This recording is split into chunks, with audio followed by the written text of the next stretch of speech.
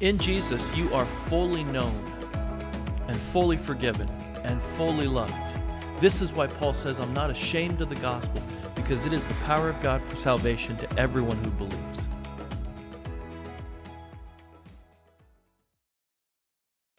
All right, this is a little bit bigger crowd than the first graders. But I am Jeremy Haskell. I'm the kids pastor here, and thank you so much for welcoming me into the new role of kids pastors. And I thank you for the many different ways you guys are all involved in ministering to the kids at TCF. I thank you for your generosity.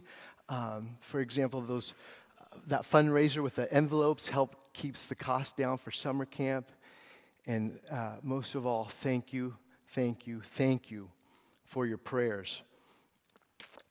We love to tell the kids, the Bible's true and God loves you. And this is how my brain works. One of the reasons why the Bible's true is that if you read stories and watch movies, it seems like there's never characters with the same name. But not so in the Bible. There's two Sauls, for example.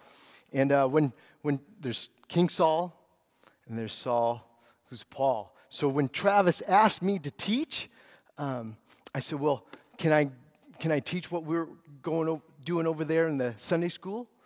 And he said, sure. And so we are in the book of Acts, and that well-known story of the conversion of Saul, and that's Acts chapter 9. But you can turn there, but I'm going to have you turn to two different places first. But it's so well known that if I say, who comes to mind as a modern day Saul or modern day Paul, who do you think of?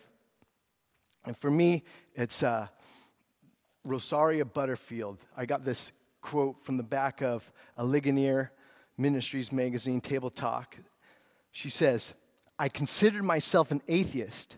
I found Christians to be difficult, sour, fearful, and intellectually unengaged people.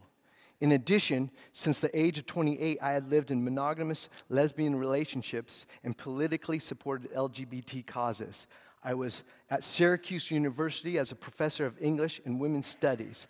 I was terrified of a worldview that called me, my life, my community, my scholarly interests, and my relationships sin. Add to this that I was working on a book exposing the religious right from a lesbian feminist point of view. I approached the Bible with an agenda to tear it down because I firmly believed it was threatening, dangerous, and irrational. But when I came to Christ, I experienced what the 19th century Scottish theologian Thomas Chalmers called the expulsive power of a new affection. At the time of my conversion, my lesbian identity and feelings did not vanish. As my union with Christ grew, the sanctification that it birthed put a wedge between my old self and my new one. In time, this contradiction exploded, and I was able to claim identity in Christ alone. Yeah, Dr. Rosaria Butterfield is an author of several books, including The Secret Thoughts of an Unlikely Convert, The Gospel Comes with a House Key, and her latest 5 Lies of Our Anti-Christian Age. She's also a speaker, a pastor's wife, and a homeschooled mom. Now, how would you know that this is a modern-day Paul? Because the story of Saul's conversion is so well known. And Saul's conversion is super important. It's described in Acts 3 times. Acts chapter 9, what we'll be looking at. Acts chapter 22, when Paul's before a mob. And Acts chapter 26, before King Agrippa. So it's very important to Luke. And there's actually a 4th description of his conversion in Galatians chapter 1. And by the way, Saul is his Hebrew name, and Paul, later on in the book of Acts, Luke uses his Roman or Greek name, Paul. So he had 2 names, Saul and Paul. So it's super important, this conversion. This is taken from New Testament scholar, Professor John Gresham Machen. He said, the conversion of Saul is one of the most important events in human history. The Christian movement in AD 35 would have appeared to a superficial observer to be a Jewish sect. 30 years later, it was plainly a world religion. This establishment as a world religion to almost as great as an extent as any great historical movement can be ascribed to one man was the work of Paul, end quote. And we all know it's because of Jesus Christ and the power of his Holy Spirit. Now just think of Paul, his ministry, him as a missionary, his church planning. God gave him a love for people. And just think of his works, his writings. Just one of his letters alone, of the 13 in the New Testament, Romans, the book of Romans. Man, how God has used his writings, inspired by the Holy Spirit, to our lives for days, years, decades. And it's just unbelievable. So, you're going to turn to two passages before Acts chapter 9, but the breakdown is, the outline is, in 9 verses 1 through 31, it's the four settings of the story. On the road to Damascus, verses 1 through 9, 3 days in Damascus, verses 10 through 19, Damascus, then Jerusalem, verses 19 through 30, and lastly, the epilogue in verse 31. Now, before we get to the road to Damascus, what's Saul's backstory? And backstories are totally in these days if you watch movies and stuff, but what's his backstories? It's Paul is first mentioned, and here's where I want you to turn, Acts chapter 7, 58. So Saul is first mentioned in Acts chapter 7, verse 58. And remember Stephen's sermon, and after Stephen's sermon, they took him out to kill him. So Acts chapter 7, verse 58. If you're the kids, I said, if you get there, raise your hand. All right. Then they cast him out of the city and stoned him. So they cast Stephen out of the city and stoned him. And the witnesses laid down their garments at the feet of a young man named Saul. And as they were stoning Stephen, he called out, Lord Jesus, receive my spirit. And falling to his knees, he cried out with a loud voice, Lord, do not hold this sin against them. And when he had said this, he fell asleep. Chapter 8, verse 1. And Saul approved of his execution. And there arose on that day a great persecution against the church in Jerusalem. And they were all scattered throughout the regions of Judea and Samaria, except the apostles. Devout men buried Stephen and made great lamentation over him. But Saul was ravaging the church, and entering house after house, he dragged off men and women and committed them to prison. And that word ravage, the church, the word picture is of a wild boar, a wild animal just thrashing around the gardens, just tearing it up. And that's what Saul was. Can you imagine the trauma? Someone breaking into your house and dragging you off to prison? And so that's Saul. And who was this guy? In the second description of his conversion in Acts 22, verse 3, he starts by saying, I am a Jew born in Tarsus in Cilicia, but brought up in this city, Jerusalem, educated at the feet of Gamaliel, according to the strict manner of the law of our fathers. And in Galatians 1, 13 through 14, he says, and I was advancing in Judaism beyond many of my own age among my people. So extremely zealous was I for the traditions of my fathers. And one of my favorites that describes who Paul is, and Pastor Garrett read this a couple weeks ago, and I love it so much. Go ahead and turn to Philippians chapter 3. Philippians chapter 3, verses 5 through 6.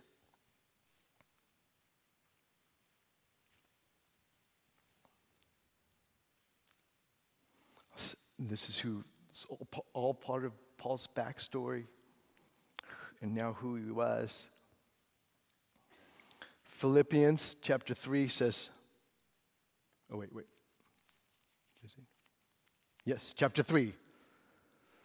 This is Paul. Circumcised on the 8th day of the people of Israel, of the tribe of Benjamin, a Hebrew of Hebrews, as of the law, a Pharisee, as to zeal, a persecutor of the church, as to righteousness under the law, what's he say? Blameless. And here's a spoiler alert.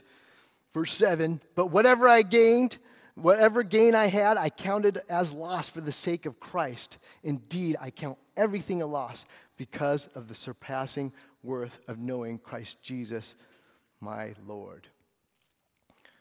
And go ahead and turn back to chapter 9 of Acts. Why is this backstory important? Because we think of Saul's conversion all of the sudden, and it was kind of all of a sudden. It was unexpected. He wasn't looking for Jesus. But remember, all of this, God had been working on Saul for a long time. He was prepping him. Saul had learned the Hebrew scriptures, right? He knew them inside and out, but did he really know them? He probably heard Stephen's sermon, but it was because he was stubborn. And we'll see he'd been kicking against the goads. It's got to hurt. UK pastor Colin Smith says, goads were sharpened sticks used by shepherds to prod stubborn animals. When you do evangelism, so remember, when you do evangelism, when you share the gospel with somebody, if you want somebody to know Christ so bad, we've all been there. We all have those people in our lives. Listen to their story and have the faith to remember God has been working on that person longer than you have. And it's not you they're rejecting. They're rejecting God in their stubbornness of heart. So think of Saul's backstory. And of course, God chooses the right person at the right time. So on the road to Damascus, and why Damascus? Because it was a very important city.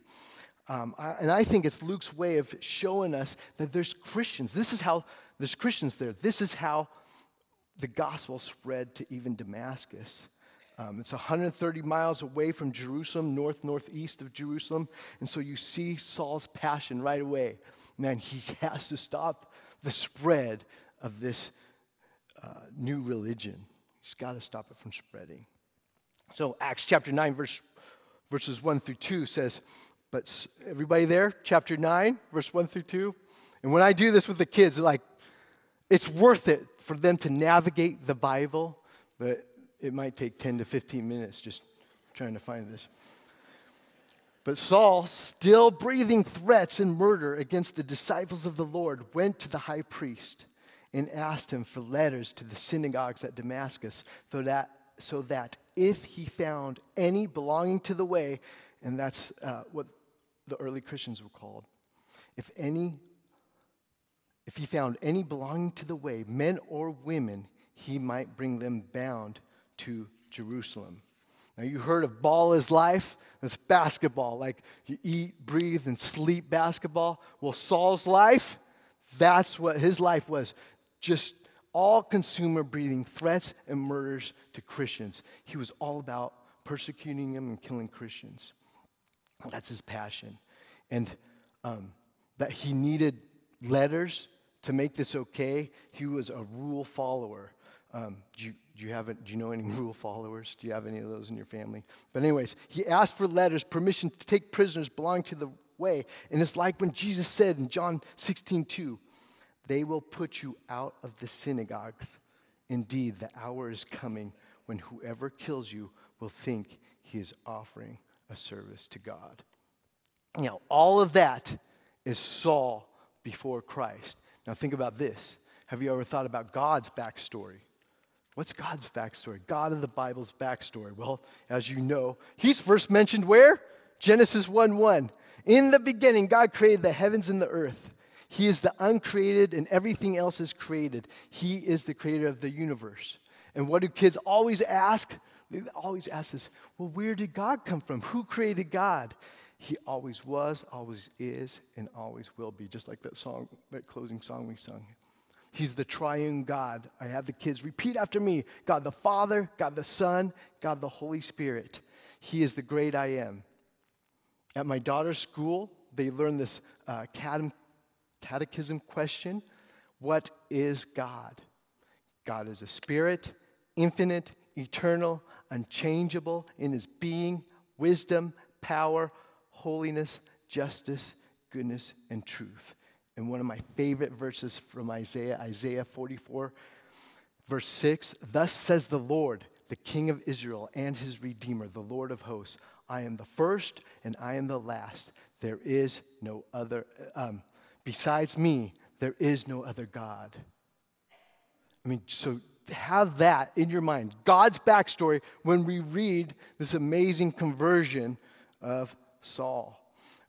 Have that backstory because this is how God does things. And what did God do? Verse 3. Now, as he went on his way, he approached Damascus, and suddenly a light from heaven shone around him. And falling to the ground, he heard a voice saying to him, Saul, Saul, why are you persecuting me? And he said, who are you, Lord? And he said, I am Jesus, whom you are persecuting. And that's when I'd have the kids go, uh-oh. But rise, verse 6, rise and enter the city, and you will be told what you are to do. The men who were traveling with him stood speechless, hearing the voice but seeing no one. Saul rose from the ground, and although his eyes were opened, he saw nothing. So they led him by the hand and brought him into Damascus. And for 3 days he was without sight and neither ate nor drank. So this is super important because this is where Paul saw Jesus.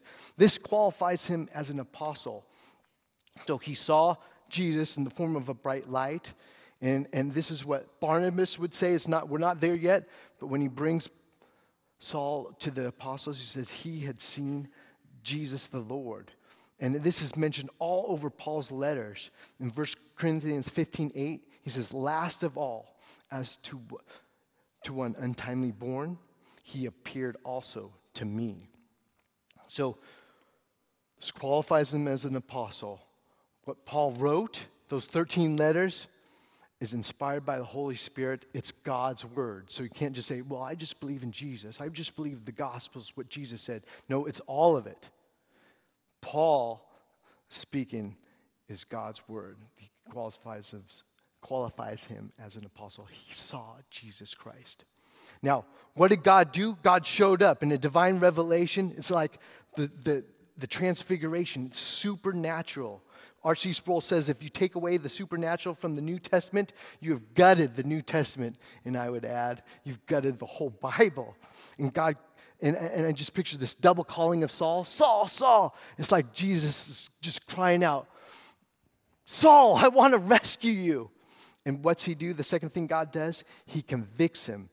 Paul's response is a question. Who are you, Lord? Well, he gets that this is a heavenly vision. And the answer is, I am Jesus who you are persecuting. Okay? To persecute the way or the church is to persecute Jesus. And Saul knew he should be punished. Okay? And just a sidebar, be careful how you talk about other Christians. And be careful how you talk about the church.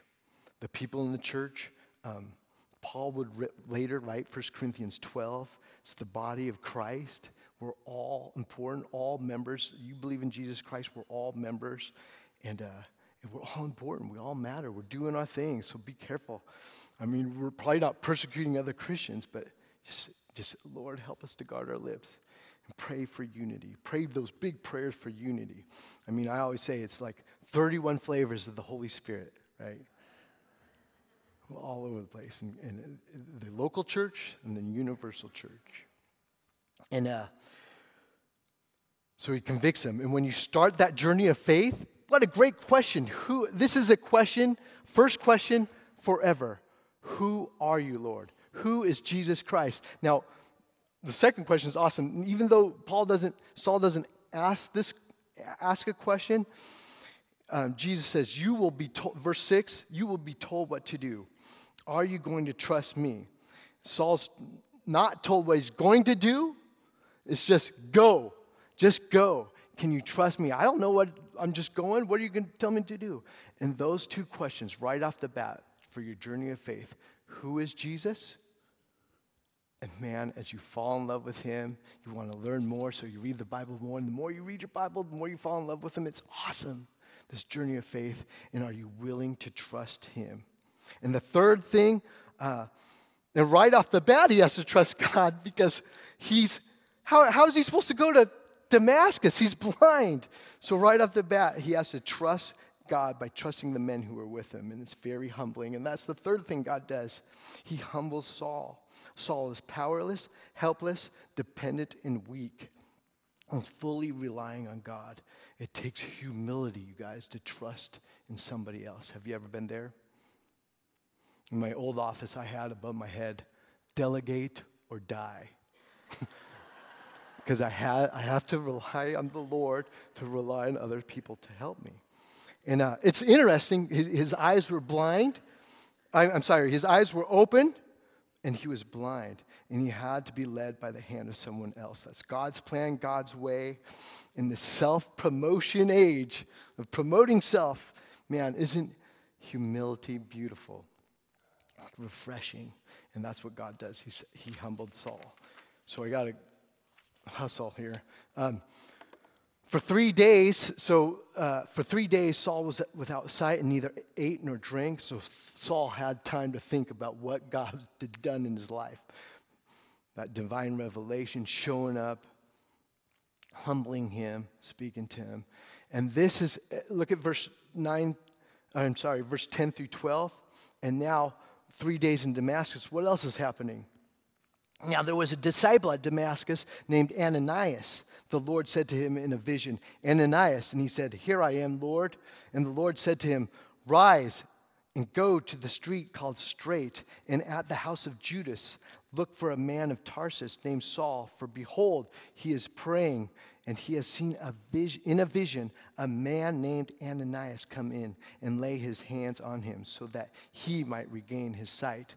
Now, the Lord's doing this all the time, doing something over here, doing something over there. I mean, some grandma's praying for their kid, and this person's showing up, telling them, bringing them to church. It happens all the time. Just recently, I was driving by my neighbors, and it looked like he needed help. He was trying to load something into his bed of his truck, and I just prayed, "Lord, should I help my neighbor?" And Chris said, "Go help me." I felt like, go help him. And as soon as I got there, my neighbor was like, "I was just praying for someone to come and help me load my truck." And so God's doing this. So here's Saul praying, and here's Ananias, the Lord showing up in a vision. Ananias says, "Here I am, Lord." And doesn't that sound familiar? And the Lord told Ananias to receive Saul. And it's specific. What do I do? Rise and go. Where do I go? Go to a street. Go to Straight Street at Judas' house. And who do I go to? And then he puts on the brakes, right? You go to Saul. Because it's like, here's this hesitation. Look at verses 13 through 14. But Ananias answered him, "Lord, I have heard from many about this man, how much evil he has done to your saints at Jerusalem. And here he has authority from the chief priests to bind all who call on your name." So he's heard all these reports about the evil. It's spreading all the way to Damascus. And can you blame him? He might have heard about the stoning of Stephen. He might have thought, man, this persecution is why I left Jerusalem in the first place. I tried to get away from this guy, Saul. And after Ananias' reply, look at verse 15 through 16. But the Lord said to him, "Go, for he is a chosen instrument of mine to carry my name before the Gentiles and kings and children of Israel. For I will show him how much he has to suffer for my sake." So God told Ananias his plan for Saul. But before that, what's the first word in verse 15? Go. Now that's happened like twice in my life. I don't know if it was an audible voice, but it was something like that. The first time when I was wondering, man, should I marry Lisa? Should I marry Lisa? And you know what he said? All he said was, "Are you going to grow up?" That's what he said to me. And so when you're thinking about whether or not you should obey or not, think of God's backstory, right? Think about God's backstory. God is a spirit, infinite, eternal, and unchangeable. What is his name? He is capital L, capital O, capital R, capital D, Yahweh. Do you know who I am? So when God tells you to go, go. And then he shares with Ananias God's plan for Saul. He's going to be under new ownership. He has a new purpose, and he's going to experience a new pain. He says in verse 15, for he is a chosen instrument of mine. And that's a paradigm shift. You are not your own. You belong to God. When you give your life to Christ, you give your life to Christ, right? And then the new purpose, he's a chosen instrument, a vessel to carry my name. Not only Saul, but we have this, it reminds me of that band, Jars of Clay. To me, it's like the first good Christian band. We have this treasure in jars of clay, 2 Corinthians 4:7, to show that the surpassing power belongs to God and not to us. Paul, a vessel to carry the name of Jesus, the light of the knowledge of the glory of God. And Saul is called to the Gentiles, to the kings, and to the children of Israel. And you read ahead in Acts and you'll see that is exactly what happens. He fulfills God's purpose. And where's the apostle? Listen, this is where Paul gets his authority, from Jesus Christ the Lord. And he's going to experience this new kind of pain. It says, I will show him how much he must suffer. And if you fast forward, you know that list in 2 Corinthians 11. Labors, he's going to have imprisonments, beatings, near death. Receive 40 lashes minus one, beaten with rods, stoned, shipwrecked at sea, journeys, in danger of rivers, danger of robbers, in danger of my own people, danger from Gentiles, danger in the city, danger in the wilderness, danger at sea, and from false brothers, in toil and hardship through many sleepless nights, hunger and thirst, without food, cold and exposure. Yeah, sign me up. No, thank you. And listen to this, verse 28. And apart from the other things, there is the daily pressure on me of my anxiety for all the churches. And isn't that true? If you have a ministry, and I think of all the kids I know, and I'm wondering, man, are you still tight with Jesus? Are you still walking with Jesus? Man, he ends that list with that.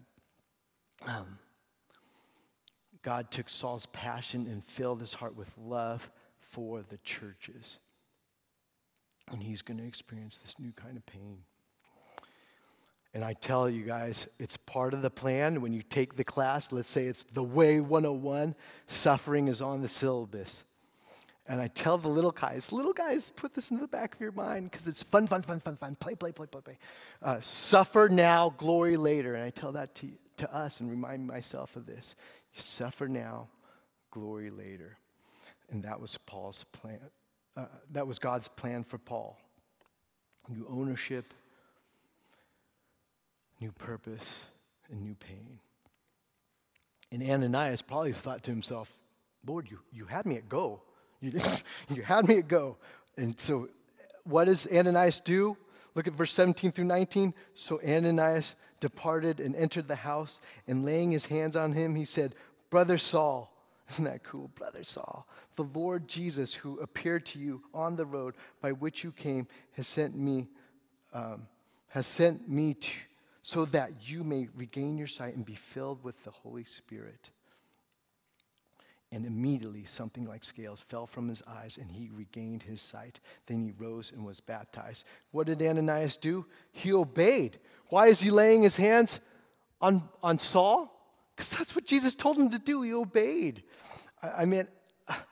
It says Ananias was sent and he went. And it's obedience. Now, I've met a lot of Pauls in my life, but I haven't met a lot of Ananiases, and it's probably because of that story, Ananias and Sapphira. But man, we need more Ananiases. You know, those little guys, those Samwise Gamgees, those Johns helping King David? Or what about John's armor bearer? Do you remember that story? Or what about Andrew? Andrew's the one that invited Peter, and Andrew doesn't even get to be part of the three. So, man, be faithful in your ministry, whatever the Lord's called you to, and you never know. I love Ananias. Think about this. This is the most important event in history, one of the most important events in human history. And here's Ananias. I love that. Okay, so now what Jesus did. So if you obey and you leave the results up to God, here's what God did. Saul regained his sight, scales fell from his eyes, and he had a new vision. Saul was spiritually blind, and now he can really see. And if you're a believer, that's happened to you. Something like scales has fallen from your eyes. Saul was filled with the Holy Spirit, and Saul was baptized. And we all know it's a public confession of your faith. It says, I'm with him. I'm following Jesus. And you know it symbolizes being buried with Christ, being raised with him to a new life. Okay, and it's all pointing to what Jesus did. And what's the summary of that? It's conversion. Conversion. Conversion is this changing people from the inside out. It's the transformation. This is where Saul was converted. In our little curriculum, it says the Christ connection was Paul was an enemy of Jesus, but then God changed him. When we trust Jesus, he changes us from the inside out. I mean, man, a little kid can get that. And from my, Pastor Chris White or Matt McCullough, when I was taking one of his classes, said, you got to get one of these pocket dictionaries of theological terms. Isn't that great? Everybody should ought to have one. But anyways, he said, this is what, if you look up conversion, this is what it says. It's a general term referring to an individual initial's encounter with God in Christ, resulting in the reception of God's gracious provision of salvation. Some of the changes brought about in conversion include a change in heart from being dead to sin to alive in Christ. That's regeneration. It includes a change of status from being guilty before God to being not guilty. There's your justification. And a change in relationship from being an outcast, an enemy, to being a child and a friend of God. And that's your adoption and reconciliation. Conversion, you guys, begins, and this continues in that pocket dictionary. Conversion begins the journey of discipleship through which a person who was once a slave to sin is being freed by the Holy Spirit for holiness, and that's sanctification. And I'm not waiting till the end, but man, do you believe this? I mean, we got till verse 31, all right? But right in the middle, I'm just asking, do you believe this? Have you been converted? Have you trusted Jesus Christ as Lord and Savior? Have you trusted Jesus to be forgiven of your sins and right with God? It's not achieved, but it's received, as Tim Keller said. It's by grace through faith in Christ Jesus. Have you done that? And after the men's lunch, Rick Rogers, who's on the prayer team, said, you don't have a testimony without Jesus Christ.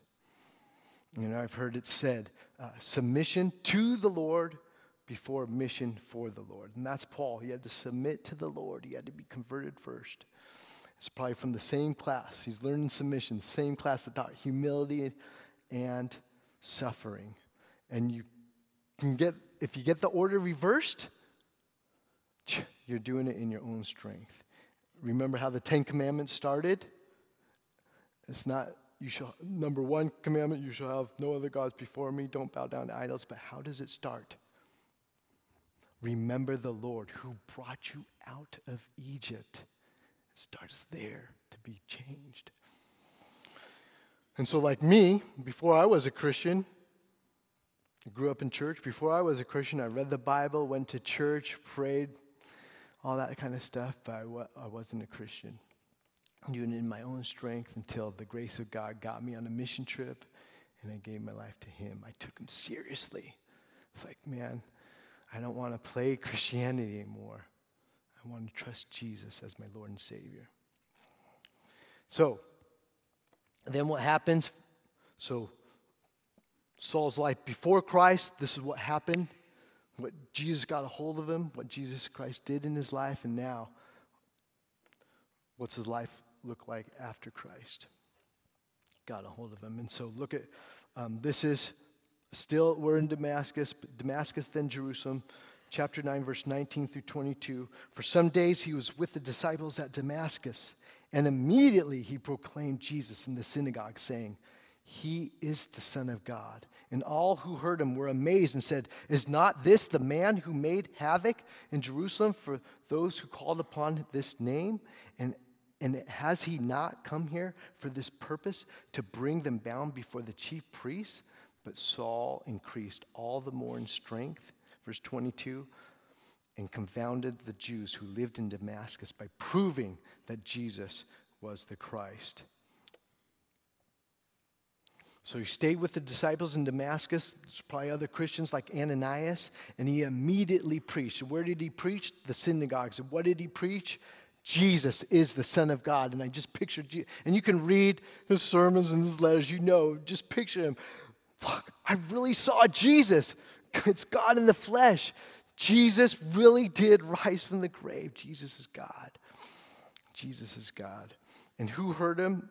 Man, those other disciples, other people, Jews, and they were amazed because they're like, isn't this the guy who made havoc? And that's the same word as ravaging the church. Isn't this the same guy? But they couldn't deny it. Something had changed. There was real conversion happened. And Saul got stronger and proved that Jesus was the Christ. How? How did he prove that Jesus was the Christ? From scriptures. I mean, can you imagine that?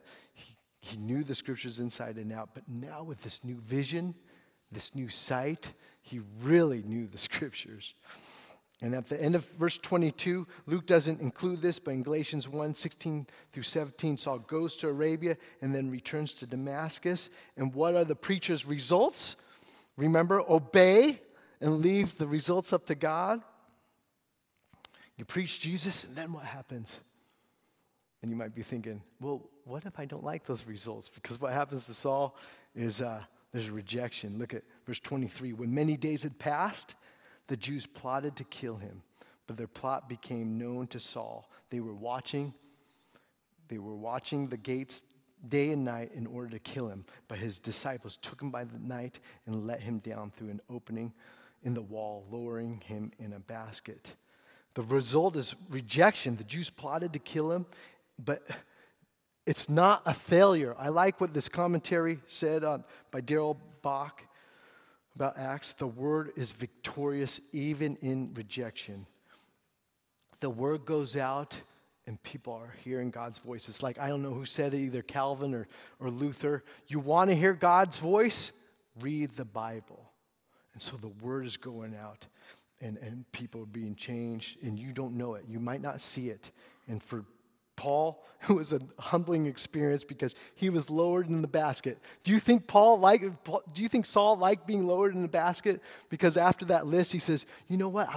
You want me to boast of my weakness? I had to be led. I had to be escape in a basket being let down. I mean, man, Saul, nothing stopping this guy.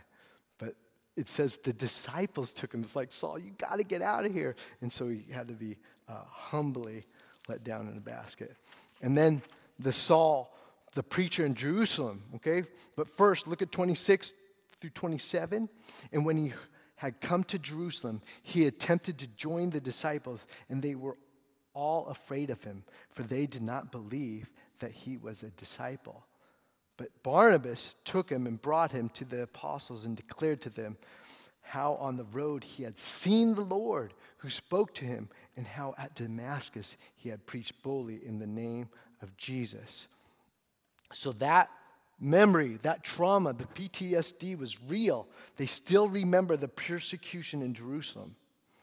And how are they going to, that's where, but the convert, it says, I'm quoting John Stott, sorry. The convert joins the community, and the community welcomes the convert. How did this happen? Because of Barnabas. God uses Barnabas. And you just think to yourself, man, who has your back? Who's your encourager? In my life, one of my encouragers, he died actually this past year, and one of my best encouragers moved to Florida, but you need a Barnabas in your life. Keep praying, don't give up. That's what the men are doing. Hopefully those strong friendships, pray. Friendship is a blessing from the Lord. It can happen, okay? And Saul can't stop preaching, so he's okay. Verse 28, so he went in and out among them at Jerusalem, preaching boldly in the name of the Lord. Verse 29, and he spoke and disputed against the Hellenists. Those are the Greek-speaking Jews. But they were seeking to kill him. And when the brothers learned this, they brought him down to Caesarea and sent him off to Tarsus. So he's preaching boldly that he was zealous for persecuting the church. Now he's zealous for preaching Jesus Christ. And what's more leaving the results up to God? What happens? They try to kill him again. More rejection, more persecution, and the result of that is Saul had to be brought down. I mean, the disciples took him to Caesarea, a port city, so he could be sailed off to go to his hometown of Tarsus. And here's the epilogue. And before that, just a review. Saul is called on the Damascus road. After 3 days in Damascus, he's converted and commissioned. And in Damascus and Jerusalem, he learns how costly preaching is. And then, verse 31, so the church throughout all Judea and Galilee and Samaria had peace and was being built up and walking in the fear of the Lord and in the comfort of the Holy Spirit. It multiplied. And that's awesome. The church is growing. God's doing his work, doing his thing. But isn't it interesting that when Saul leaves, the church has peace, okay? And so maybe there's still some lessons to be learned for the man Paul, but I just find that interesting. So four things in application, before close: to repent, rejoice, remind yourself, and when you share your testimony, give glory to God. First thing, repent. If you're not a Christian, repent. If you are a Christian, repent. Paul went from law to grace. That grace, it's something I don't deserve. You receive the grace of God. Receive the grace of God and be free. Be free from pride. Be free from lies. Be free from the lies. Be free from addiction. Be free from bondage, man. Receive the grace of God and repent. It's like we teach the kids the ABCs. The ABCs of Christianity. Admit. A for admit, B for believe. I mean, what are you believing? That there is a God. I say God, sin, Christ, faith. There's the gospel. There is a God. You've sinned. Man, Jesus is the only one who can save you. Put your faith in him. Okay, that's what you're believing when you trust Jesus. You're turning away from sin and you're turning to him. That's the repenting. And what's the C? Admit, believe, and the C is change. Sometimes it happens immediately, like for Saul, he went out and immediately preached Jesus Christ. And sometimes it's a gradual change. I want to be a better husband, a better dad, a better children's pastor. I just have to remind myself of the grace. I want that change, but to remind myself, man, Jesus does it, and I go to him every time. And then rejoice. This is from the adult part of the curriculum. It's by David McLemore. He says, if you rejoice, if you are in Christ, you experience the same thing Paul did. It likely wasn't as dramatic, but it was no less miraculous. Something like scales has fallen from your eyes, and you see with the newness of light now. Jesus is your greatest treasure, and his gospel is your greatest hope. Rejoice in that. And the quote continues, he led you by superintending your steps and bringing you to a point of conversion. His providence is always good beyond improvement. Thus, he crafted your story, included including your past, for his own optimum glory. And Jesus does that. Don't take that for granted. If it gets tough for you guys who have believed in Jesus Christ, know at least you have been saved. Another way to say it, our stories don't match Saul's for drama, but ours do match for significance. The most important event in anyone's life is coming to know Jesus Christ as Lord and Savior. What did Paul say in 1 Timothy chapter 1, verses 13 through 14? Though formerly I was a blasphemer, persecutor, an insolent opponent, but I received mercy because I had acted ignorantly in unbelief, and the grace of our Lord overflowed for me with the faith and love that are in Christ Jesus. It's the same grace. The grace he had for Saul is the same grace he has for us. It's the same mercy, the same grace. It might not be dramatic, but the miracle is legit. It's still a miracle. Rejoice. And I know, you guys, it's not always happy, clappy, but people are watching. And people are being encouraged by what Jesus has done in your life. It's like Pastor Travis always saying, you're going to that deep trust in God that Travis is always talking about. And you'll find, maybe not happy clappy, but that quiet, confident, tears of joy, rejoicing that, man, we've been saved. And that points to that intimacy with Jesus Christ. And thirdly, remind yourself that if God can save you, he can save anyone. And think about, I didn't go into what's going on in the world and this and that. But if we start there, if God can save me, he can save anyone. It's a spiritual problem, and I had this spiritual problem, and same with the world. It's Jesus is the answer to Saul's problem and to our problem. It's a spiritual problem. And then lastly, we give these little cards away, these discussion cards, to the parents. The last thing I want to say is when you share your testimony, give glory to God. It says, parents, take time. And when we did this, I was supposed to speak last week, so Saul... Acts chapter 9 was last week, but listen, parents, take time to share your testimony with the family this week.